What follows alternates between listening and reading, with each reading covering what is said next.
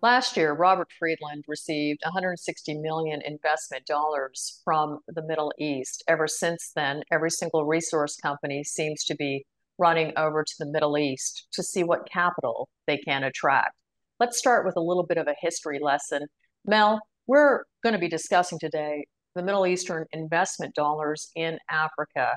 Can you start us out with a bit of an overview? Thank you.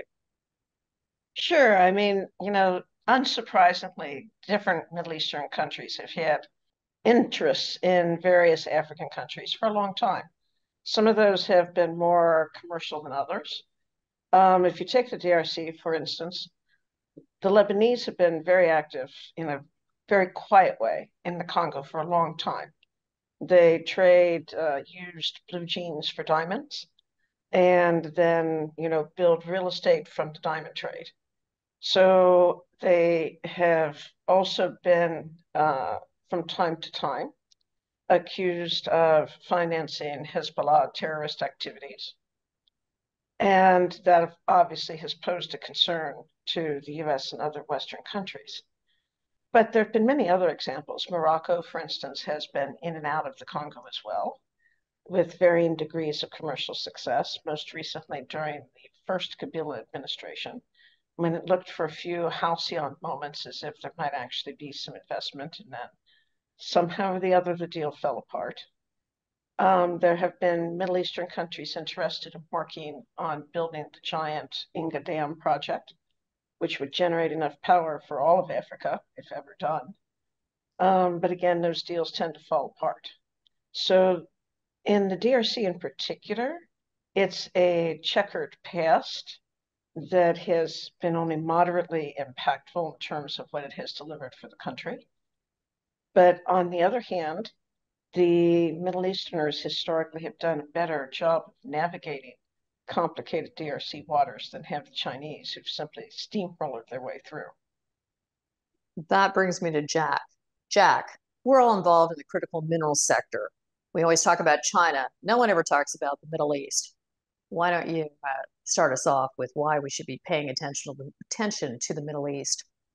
First of all, it's very important for everybody to understand that people in wealthy countries like Saudi Arabia or the UAE don't give a damn about what's happening in the United States politically.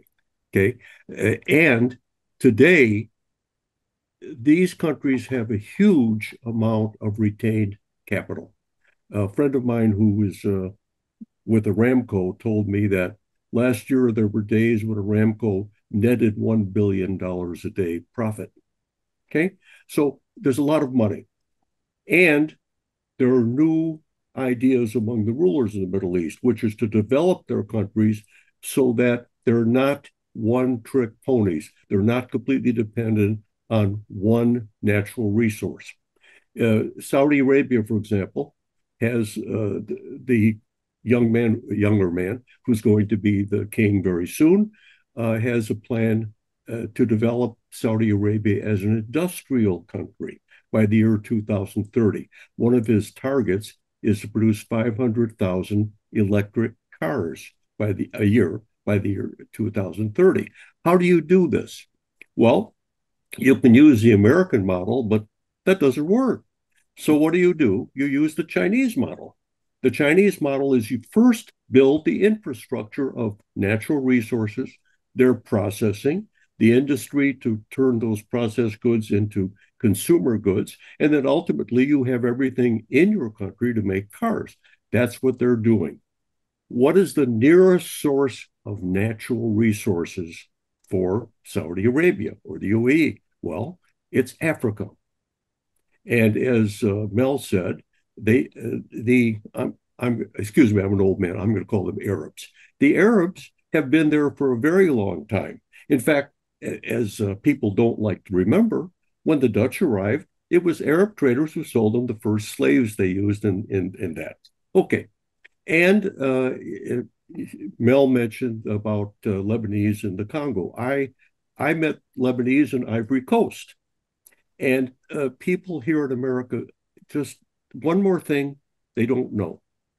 Africa is not one place. There's Francophone Africa, Anglophone Africa, and Africa.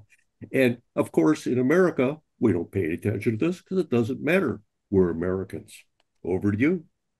Russell, where do you want to go? Well, I'd like to touch a little bit on both what Mel and Jack said, which is normally I'm very granular and on the ground, but from the 30,000 feet looking down from the Middle East and really what's going on, particularly today with the conference in Saudi Arabia. On January 1st this year, the BRICS community, which is Brazil, Russia, India, China, and South Africa, expanded. And they expanded to include now UAE, Saudi Arabia, Egypt, Ethiopia, and Iran. And the reason why I bring this up is because, if you looked at China and India, it was roughly about a third, maybe roughly 30% of the world's consumers, with Russia providing with all the natural resources. Now you have UAE and Saudi on this hunger that Jack has highlighted for minerals. And with the natural relationship with the BRICS, where they're going to look for this hunt for their EV feedstocks and such, obviously that would be Africa. So although, say, 5 years ago, the investing world would look at the BRICS as a sideshow, now I think that the BRICS community, which is now a community of 10 countries, all on an aggressive growth pattern, need to be a force to be reckoned with. And if you think about, we talked about the DRC, it's growing at 6.5% GDP, fifth largest country in Africa. If you think about what's entering the BRICS in terms of Ethiopia, the second largest country in Africa. If you think about Saudi and UAE, mostly Saudi with the power and the ability to industrialize their countries, as Jack said, moving towards that. I think that you're going to see more and more Middle Eastern investment into the central region of Africa, if not both the eastern side with the ports and the western side with the ports. Jack, I'm an investor. Everyone's telling me sustainability. I've got to invest in, American investments, period. I'm told to be cautious about Chinese investment dollars. Should I also be concerned and cautious about investments in the critical mineral sectors that have had a large percentage invested by Middle Eastern dollars? I think you're going to find that Middle Eastern dollars come today with a lot more introspection than they used to. And so most people from other parts of the world, when they invest in the United States, are put off by the regulatory problems, by the 10 years it takes from discovery to a producing mine, if ever. I personally believe, as I just said before, that the Middle East is in a hurry to industrialize. The Middle East is in a hurry to break the connection that they've had for so long with their competitor, the United States. And I think that, my opinion, they're not so interested in investing in the United States. Of course, Jack, if you have the Middle Eastern companies investing in the African companies, because I think we're all agreeing here that the Middle East is their primary focus with critical minerals is on Africa. Would you agree with that, Mel?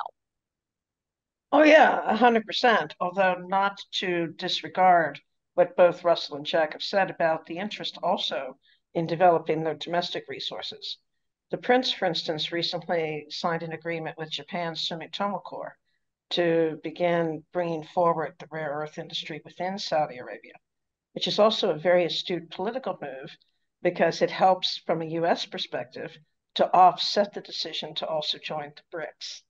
So the Prince is, as usual, playing multidimensional chess brilliantly and taking advantage of all the available resources. He's also said publicly that the enormous Saudi investment fund is not an instrument for making money. It is an instrument for realizing Saudi's economic development and social plans.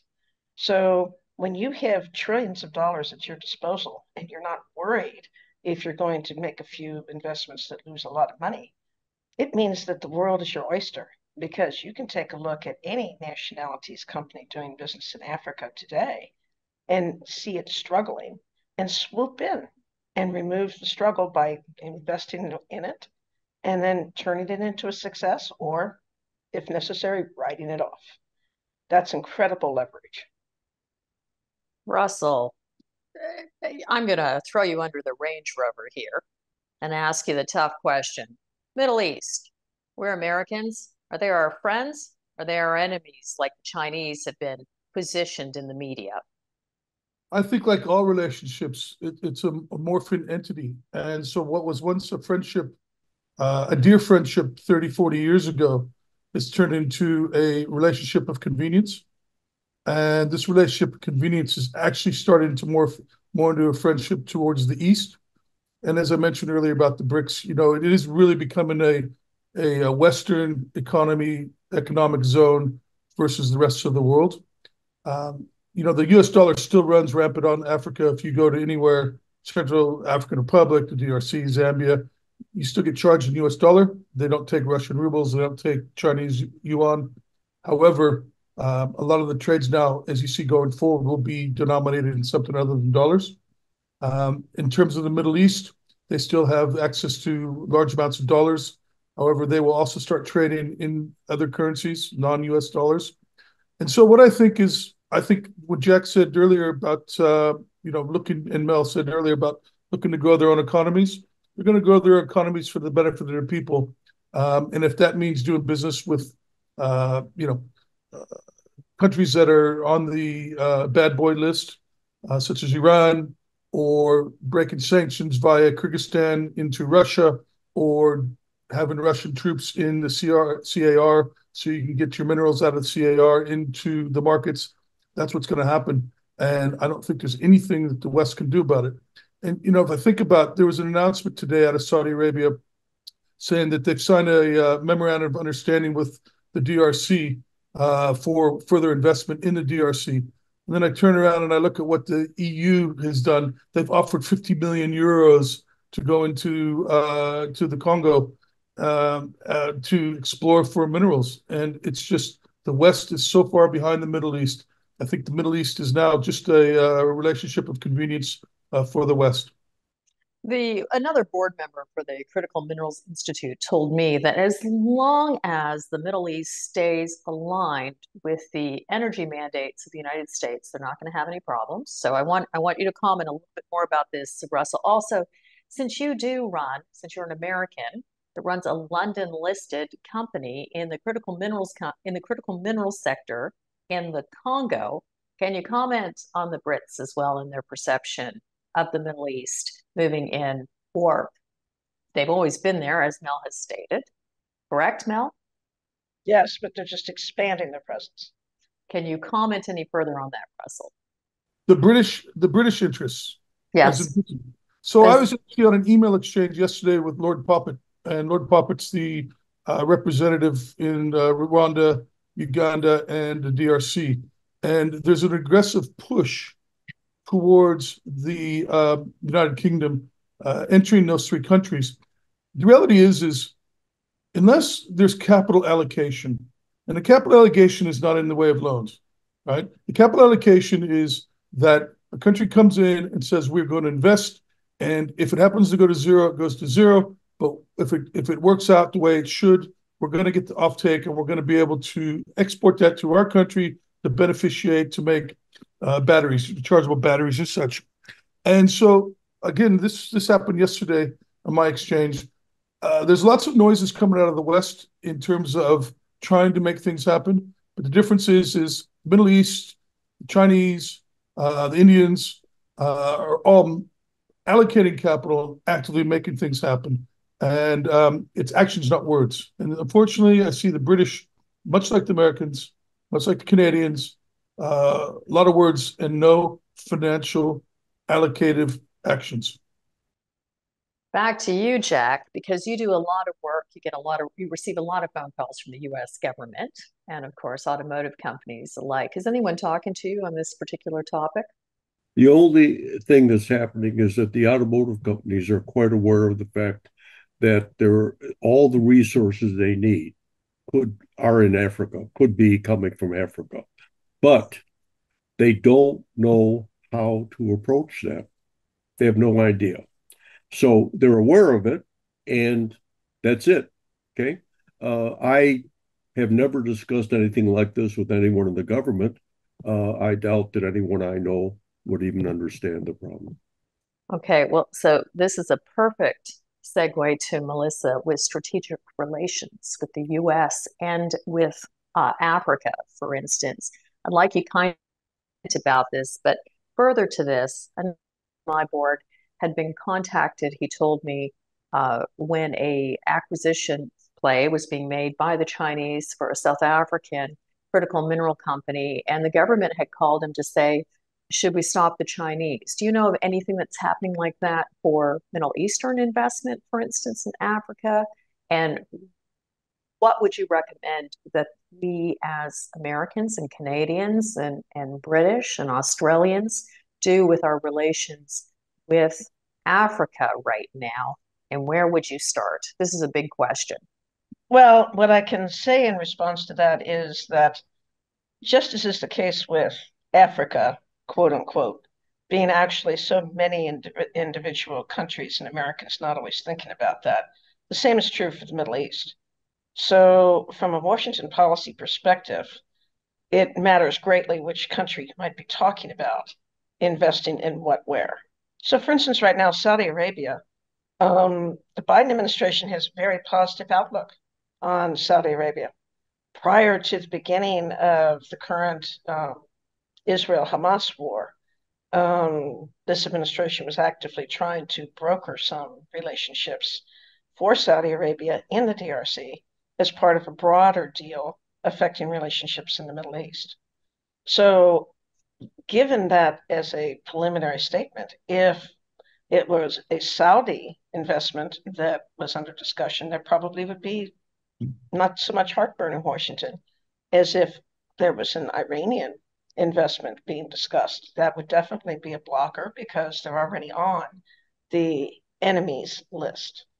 But countries that are not, China having recently landed on it more or less, but countries who are not on that list, if the government in Johannesburg were to pick up the phone and call Washington and say, oh, the Saudis want to buy a company here, Washington probably would be fine with that because the other problem is we're pretty far behind the curve in terms of Washington's realization of what the impact can be of these targeted Middle Eastern investments. And by the time, as was the case with China, that Washington wakes up and bestirs its behemoth self to develop some policies relative to the question you posed, probably too late to have any material impact whatsoever. The goods will already be gone. Russell or Jack, can you comment on the technology advancements of the Middle East, for instance, on things like rare earth extraction technology processes? Do you know where they are in the food chain? Well, I tell you that a lot of that has come out of the Western universities. A lot of the Middle East are educated in Europe and the US. And although the technologies are fairly new, they are extracting that from the Western world and trying to bring it back and replicate it in Saudi. I think with this BRICS thesis and China having let's say the head start of 20 years or so on the rare earth processing, I think you're going to see some type of amalgamation of processes. And I think you're going to see something very interesting come out of the Middle East in terms of rare earth processing. We know that the rare earth companies are speaking to Saudi and UAE type investors. Know for a fact because I have a friend that runs a rare earth company that's speaking to them. So I think that you could see some type of rare earth industry emerge from the Middle East. And again, it would make a lot of sense because they're playing the West against Asia and the East, and they're playing neutral. So to me, it does make a lot of sense. Back to you, Mel, because this is a strategic comment that Russell just made. Is that your perception as well that you see happening? Limited to today's Washington outlook, Saudi Arabia is seen as a friend and China is seen as a foe. And from those very simplistic terms, absolutely, the United States would have far less heartburn over supporting Saudi Arabia's development in Africa, especially if it was seen as eroding China's influence. Jack, you like to comment frequently that you have over 60 years of professional experience, so you've seen a couple of historical cycles. Would you like to talk about what you see happening if we continue down this road, or would you like to offer some advice, or both? No, Russell is right. The rare earth companies are very much interested in Saudi, not not to mine rare earths in Saudi Arabia, but since Saudi Arabia is quite frankly focused on getting rare earth ores and concentrates into their country, they're of course going to need processing. Now, note that the Chinese have just recently officially cut off any export of technology or equipment required. But rules are made to be broken. My guess is that the Chinese are now in Riyadh drinking Muay Thai and imported and saying to them, rules could be bent, and if you let us build an industry here, okay, we might bend the rule. On the other hand, Sumitomo doesn't need the Chinese for all of the technologies required to make rare earth permanent magnets. They know how to do that. So they could set up there. It's actually a great place for technology, rare earth processing technology, to be sold, implemented, et cetera. Oh, gee, in the United States, we don't know anything about that anymore. So I guess we won't be the seller. And we won't be supplying them with rare earth ores or concentrates. So what have we got in this? Nothing. Okay. I guess that's it.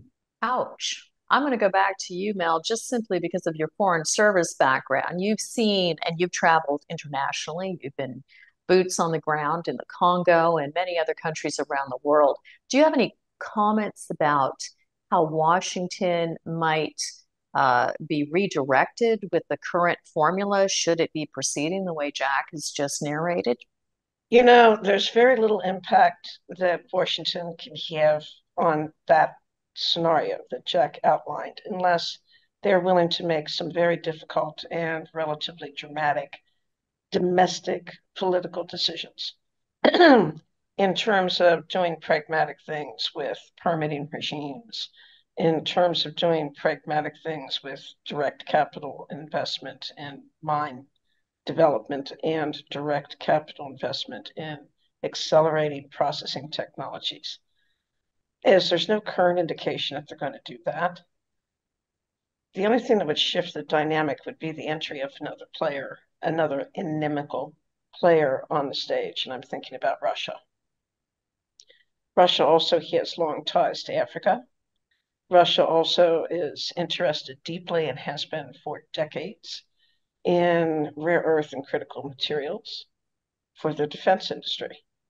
And Russia has far fewer scruples even than the Middle Easterners do. Probably far fewer scruples even than the Chinese do when it comes to accessing what they need, particularly since they are capital poor. So if we saw Russia emerging as a player in this dynamic in Africa, Washington would certainly be forced to take some more dramatic interest and some more dramatic steps, both at home and abroad. Russell, your boots are on the ground. You finish a long day. Every time I send you a message, you're like, can't talk. I'm in the Congo. So at the end of the day, when you have a nice drink, you might Russians, Chinese, Middle Easterns at the bar. What are we dealing with here? Well, it's fairly complex. Now, the Russians are now guarding that area in the Rwanda and Ugandan northeast corner of the Congo. And if you look back, say 2020, when President Tshisekedi actually visited Washington, and the U.S. said to him, we'll give you military support, military cooperation. The only problem with that is the U.S. government also trains the Ugandan and the Rwandan armies. So the complexity of the U.S. government, funding militaries who are actually in battle in certain areas, and I mentioned the northeast corner of the Congo, it's a complex situation to try to unravel. And we are seeing more and more Russians enter Africa to try to keep the peace. But the reality is Russia's looking for that offtake. And again, it's becoming more and more complex, and I suggest it will probably continue to become more complex as the demand for these unique strategic critical minerals grows. On the ground, we've seen the Israelis. On the ground, I've seen the UN people leave. And so when a peacekeeping organization leaves and leaves a gap, and the fighting starts, who's there to try to keep the peace? And it's a rhetorical question because it's complex and the answers aren't really evident to me right now. Okay, so it's complicated. Jack, I am certain you have some commentary in Yeah. response to Russell. No, in addition to Russell. Look, Russell entered the magic word, demand. Everybody assumes, well, whatever the demand is in New York or London, that's the important one. No, it isn't. Not to these people. They have domestic demand, not only the Middle East, but the Africans and the South Americans. And we have trained them how to find these materials, process them, and more of them are saying value must be added in our country so we get more benefit. In South America, just to make a point, the Chileans have nationalized lithium industry, okay? And the Chinese came in and said, okay, we'll make batteries here, and we get to export most of them to our country because you don't need them. But when you do need them, we'd even make cars here. Now, American companies walk around with their fingers stuck in various parts of their anatomy and say, oh, that's a good idea. We'll talk about it after the next quarterly review because, the share prices, blah, blah, blah. The future demand for critical minerals is in the Southern Hemisphere, where and let's say where half the world's people are. They have the resources and none of the benefits. What do you think is going to happen? You remember the liberal world order? That seems to be ending. It's regional now. And as they say, those that have the lithium control the lithium. So good point. I want to ask you a little bit further on that. Let me just redirect these questions to all three of you. I'd like all three of you to answer this question. So right now, we're announcing in the US, Canada, and Europe, we're putting these billions of dollars of investment into finding more of the critical minerals we need to advance our technologies and be competitive worldwide. Jack, do we need to be putting more time? Should we just be keeping it within our own countries, or should we be looking at Africa? Because clearly the Middle Eastern investors are. I don't think the U.S. Is going to do very well in Africa. I think that we are the hind end of the dog, because you've had the European empires there forever, the Muslim empires there forever. People live there, they know the languages, they know the people, they're looking for the resources. We're coming over there and saying, hey, have you seen the latest Broadway show? They have no idea what we're talking about. And we don't have any money, okay? Not compared to like Mel said, our guys strictly are making money for themselves. The Saudis, for example, they don't have to worry about that. Like Russell said, they can make an investment, they can make money or lose money. The whole point of their investment is to advance their nation's welfare, okay? That is not the point of American investments. It is to make money. The third world, or is that what they call it now? Or the rest of the world? Yes, we're not using third world anymore, Jack. Okay. I'm an old man. I still remember the British Empire, okay? So, look, I guess this will be my last comment. It's over for us. We're not running the world from either Washington or London. We're not running the world. We're reacting. We don't have national. we're against China Incorporated, Saudi Arabia Incorporated, and then there's, 500 corporations in the United States, 100 corporations in Great Britain. Governments can't support this. Our governments don't understand this. This is not the way they function. So we're screwed. Russell, I'd like you to comment because I'm getting to you. Mel, I would like you to finish this particular question. What are your thoughts? Do you agree with Jack? I agree with what Jack says, and I'll add to it. I look at, I sit in Africa and I look at what Africa has to offer. Billion people, natural resources, a hungry consumer class, little power, little food, but the desire to improve oneself. I look at, say, North America, and I see some of the most incredible technologies get developed. It's a big laboratory that, and there's a reason why people like Elon Musk move from South Africa and come to North America and be successful, right? Because this is a can-do. The North America is a can-do place, but the reality is those can-do attitudes and that laboratory needs to be transferred into Africa somehow, right? Where the source of the raw materials is.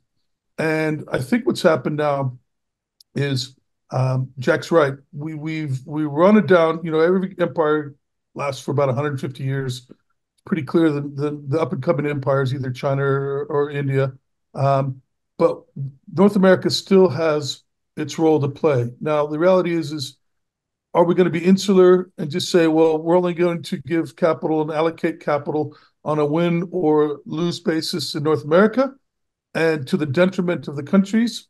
Or are we going to say, look, where do we want to be in 50 years? And what do we need to do to get there? And I think that's what Canada and the US must do is say, look, we have to be intertwined. We are going to be the third dog in the race, but we need to take our intellectual capital and our IP and put it in Africa and create value there for the benefit of both Africans and also North Americans. Mel, I would love for you to conclude this point. I just want to remind you that once you told me about another topic, you said, when Americans decide there's a problem, watch out, okay, or something to that level. So I would like to hear an optimistic conclusion to this particular point, please. I don't know if I'll achieve optimism, but I do want to offer some nuances and some cautionary tales that may lean a bit towards optimism. It's amazing to me, given how little America has done for African nations, that so many African nations still prefer America as a partner and still look to America as a power player that can be of useful influence for them. And some of that comes from their experience of the boots on the ground, because the few American companies that have had and still do have a presence in Africa, by and large, treat Africans much better than the Chinese do, for instance, or than the Middle Easterners do. Jack's reference to the slave trade. And that's an advantage that we have not utilized to our advantage, because, as Russell rightly indicated, Africa is a long-term play. You have to build the relationships, you have to invest your intellectual capital, but you also have to invest your time capital. And for cultures like China and the Middle East and India that have a different outlook on time, and therefore are better long-term strategic thinkers than the United States is, because we've always been bad at it. People say, oh, well, it's the quarterly business cycle now. No, we've always been bad at strategic planning. Everything that comes to us is a big surprise. So we have failed to capitalize on our advantages in Africa so far. That's the nuance. The cautionary tale, and this applies to the Middle East as well as Africa, it's a problem that the prince in Saudi Arabia is very aware of. The ticking time bomb of unhappy youth. In Africa, across the nations, They are the youngest continent now, and they are going to continue to be. And they are well educated, and they are restive. There's just not enough demand for the human intellectual capital that exists in Africa. This is a strategic problem, not just for the United States, but for the world, because we see how disruptive wars are. And we know the history of the African continent in terms of war. And particularly when we're talking about the importance of that element, that continent, as a supply source for the future of all of our economies. The last thing collectively we should want is for those nations to explode into poverty-driven, frustrated wars. But it's tending that way. So the optimistic note that I think I can strike here is there's growing realization of this. And I think that an inadvertent consequence of the scramble for critical materials in Africa could be saving the youth of Africa by providing more and better jobs in more diverse industries, and thereby staving off the conflict that could cripple us all. So if I was President Biden and I called the three of you and said, can you come up with a strategic relationship strategy for one country in Africa? Because you want to have one test, obviously, and you pointed out that there's numerous countries in Africa. Could you three fix this mess? Absolutely. I mean, I'm trying to fix it now, but I can't seem to get the ear of Washington, D.C. The one country, though, might be a bit tricky, because if you're an automobile maker and you need the platinum or palladium or rhodium, there's only 2 countries in Africa that produce that. If you are an EV maker and you need the feedstock, whether it's manganese or nickel or cobalt, lithium, that would be a different country. So if the government came to me, I would pick probably 2 or 3 different countries based on what the 20, 30, 50-year goal is for North America. But it is fixable. It is fixable.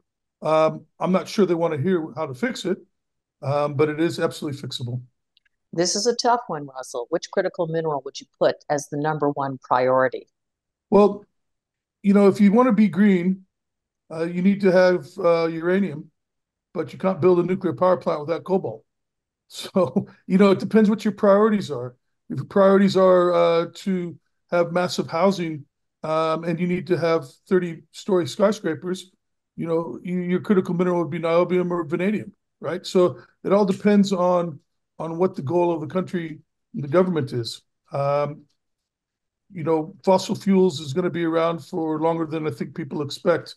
So it might not be lithium, particularly with sodium-ion batteries now coming to the forefront. I think that's a how long is a piece of string type of answer, unfortunately, because each country, each government has different goals and different requirements and different needs. So we want to avoid war, although if we go to war, that's going to change the critical prioritization as well. Jack, let's say we're prioritizing green or EVs. Which critical minerals in Africa and which country in Africa would you be prioritizing? The Congo or in Tanzania, because they have lithium, a lot of lithium, but Congo it's probably got the world's largest reserve of untapped lithium. So that would be my favorite place. No, what I'm saying, and then the Congo has cobalt, the Congo has copper. That part, and I believe it was our source of uranium in the great dust up of WW2. Yep. So they've got everything they need for us, but they're beginning to think that maybe it should be for them. I just saw the other day that after 10 or 15 years, I can't remember which of the big mining companies it is, has just got the go-ahead on the world's largest iron ore deposit in Guinea. It's Rio Tinto. Rio Tinto. Okay. And I want to emphasize something here, that it's wonderful to talk about critical minerals and all that stuff for cell phones and all the things television we can't live without. But in Africa, you're going to need steel to build a civilization. And guess what? looks like Guinea might be providing the iron, okay? And there's plenty of coal for coking in Africa. And so we'll have blast furnaces and the coal also, be providing not only coke, but fuel. So I wonder if Africa isn't going to go through an industrialization that very much resembles Europe and America about 100 years ago. Okay, so they may not be too interested in our problems, except to help them with technology and initially with capital. Okay. And if they ever have any surplus, most Americans don't know that Africa has 1 billion people. So they may not have any surplus in the near future. But if they do, I guess we could buy it at prices which they determine if we have enough RMB to pay for it.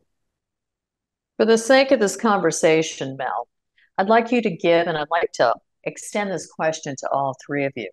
I'd like you to provide advice to the US government on how they should conduct themselves in Africa. And can you also make a comment on how the Middle Eastern community should invest in Africa at this time? A piece of advice for them. So you're going to give a piece of advice to the Americans about investing in Africa and a piece of advice to the Middle Eastern community as well for investing in Africa. And I'm going to start off by surprising the collective universe by not selecting the DRC as a model country for American success for a couple of reasons.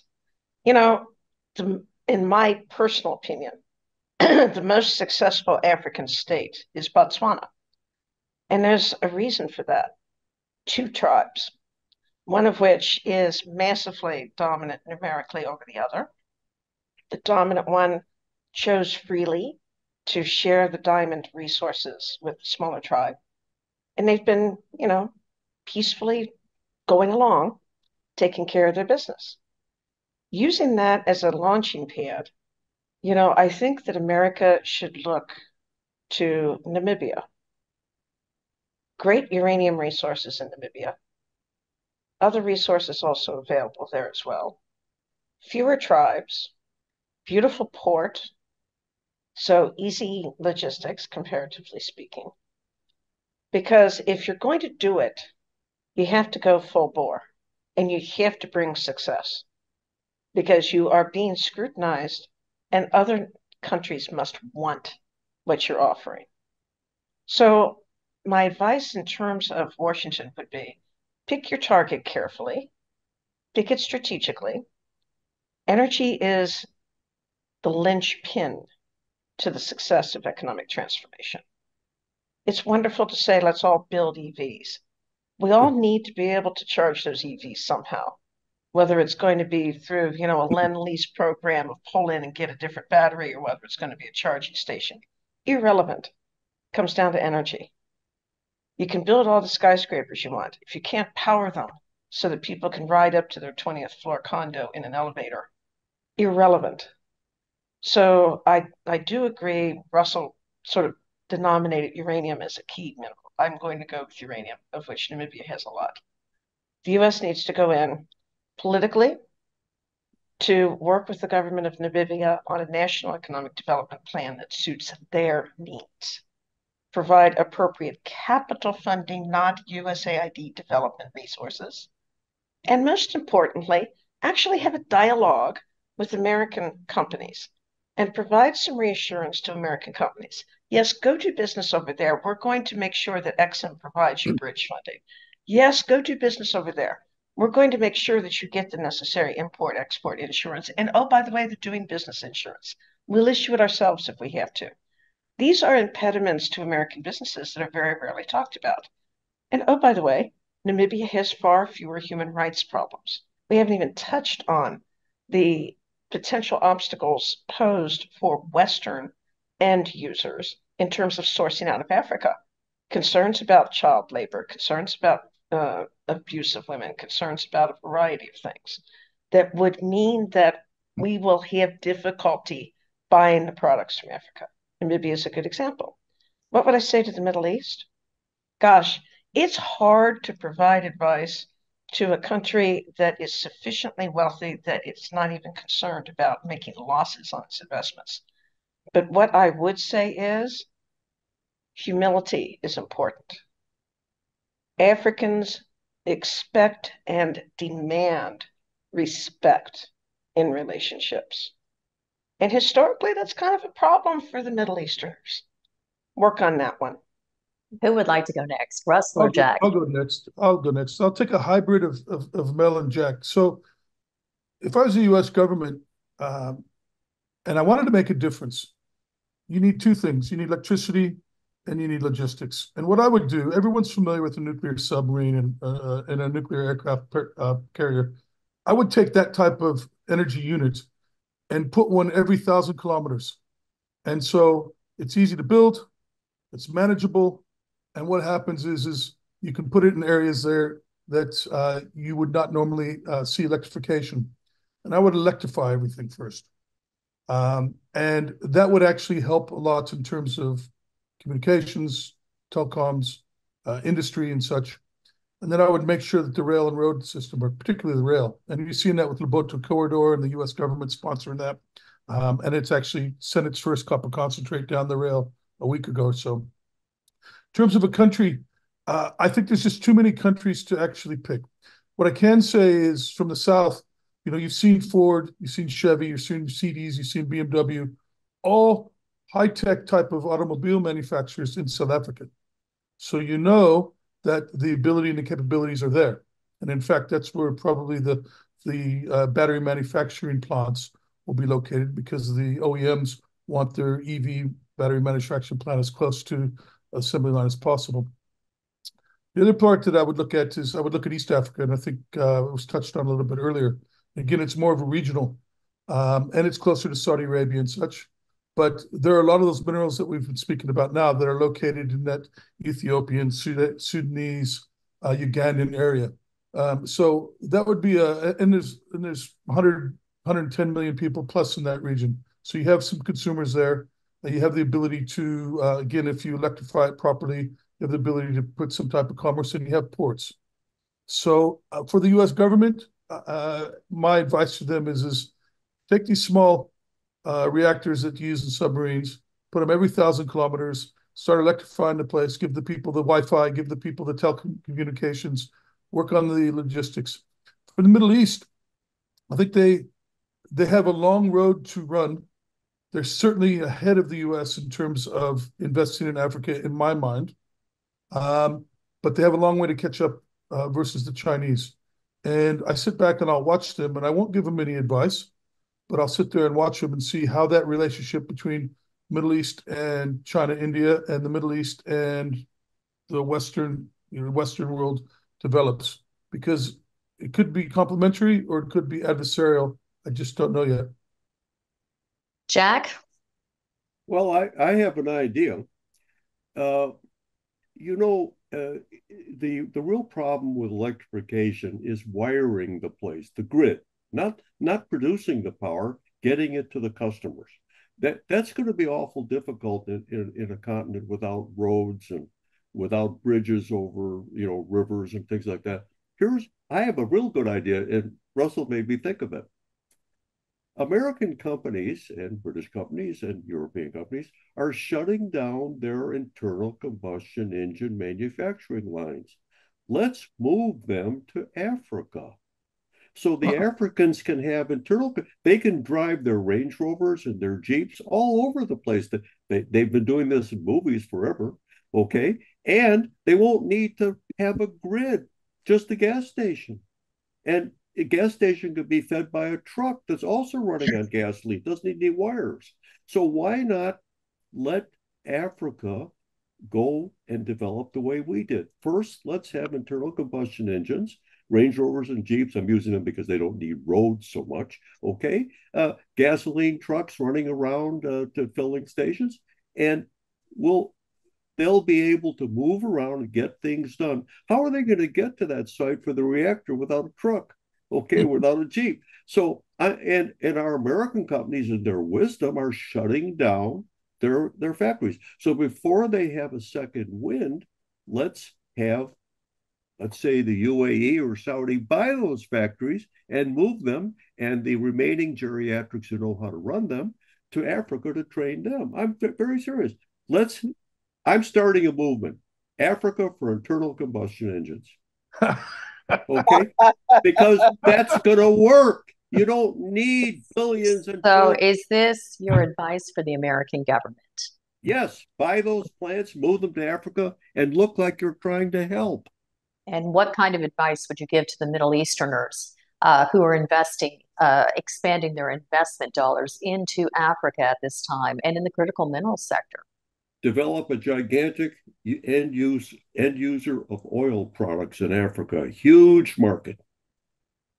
I'd like to thank everybody for joining us today.